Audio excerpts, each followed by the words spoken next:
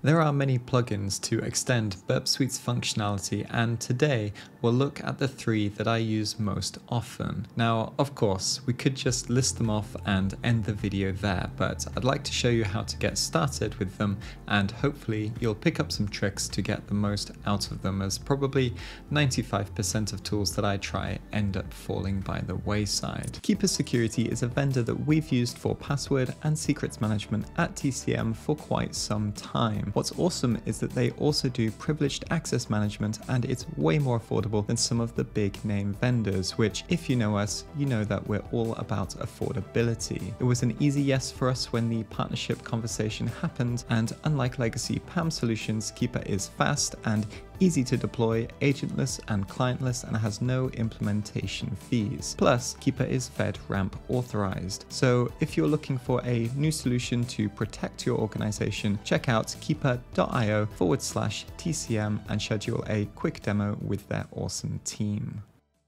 Of course, if you have a favorite plugin or maybe one that you've built and you want to share it with us, then let us know down in the comments below. And of course, if you enjoyed the video, then don't forget to like and subscribe.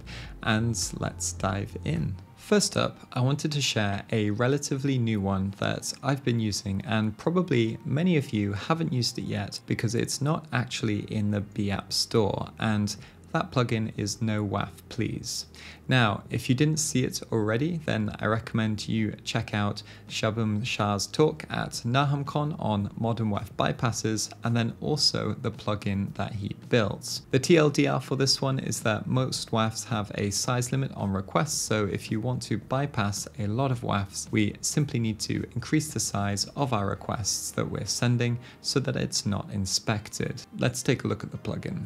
Alright, so here we are in burpsuite, and the first one, I think you might need to do a little bit of extra steps to install. So first up, before you can install NoWafPlz, you need to make sure, if you come to your settings and just make sure that you have the JSON standalone installed, and then all you need to do is go out to the internet and find the file. So if I just come to Google quickly and search for NoWafPlz asset notes, here you can see the plugin is available, and you just come to here, download the nowafplz.py, and then come back to burpsuite, and here where you have the install tab, click add, and then choose the file and install it. And as you can see, I've already got it installed and ready to go. So what I'm going to do is I'm just going to pull up a CTF that I have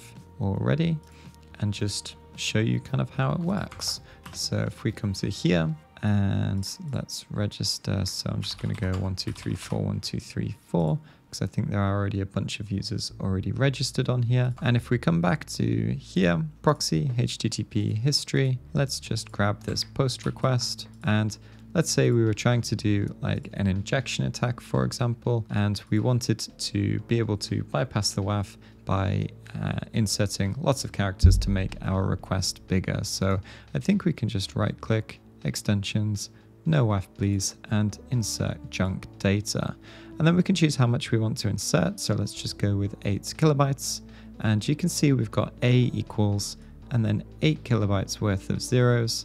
And then we've still got our payload at the end. So this will bypass a lot of web application firewalls because a lot of them are configured for performance, or the default configurations aren't changed.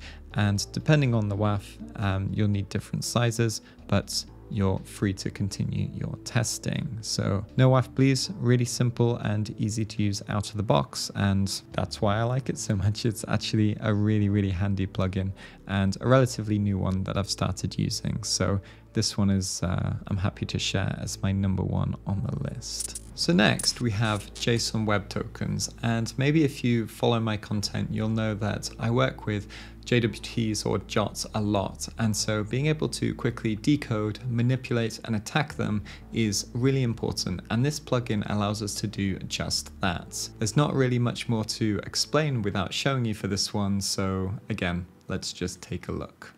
So the next one we have is the JSON Web Tokens, and like I mentioned, I use JSON Web Tokens a lot. So what I'm going to do is I'm just going to log in here and click login, and then we log into the application. And then if I come back to here, you can actually see that I already have this ready to go. But if you come to extensions and then come to the App Store and search for JSON Web Tokens, you can see it's this one that I usually use. There are, of course, a few others as well.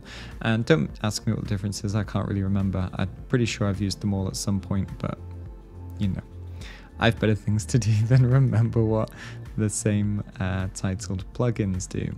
But as you can see, we automatically get some highlighting here. So all of these requests highlighted in blue have JSON Web Tokens in them.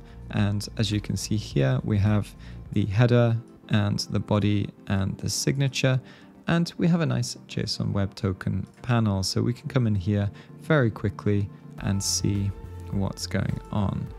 And then obviously we can control R send to repeater, come into JSON Web Tokens, and then we can start to use the different attacks and start to see whether we can find a weakness. So this is definitely number 2 on my list. Being able to quickly analyze tokens and quickly attack them is really useful, and so yeah, JSON Web Tokens is a great plugin. Finally, I need to admit something, and that is that I'm pretty lazy when it comes to recon.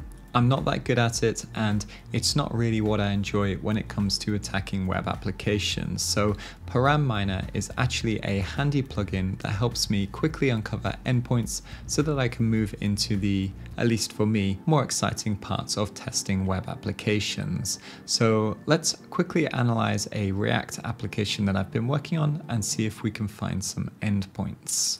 Alright, so for the last one, if we come over to extensions, and if I scroll down, we should be able to see that I have JS Miner installed, and once again, this one's available on the App Store, so you can just go ahead and install it.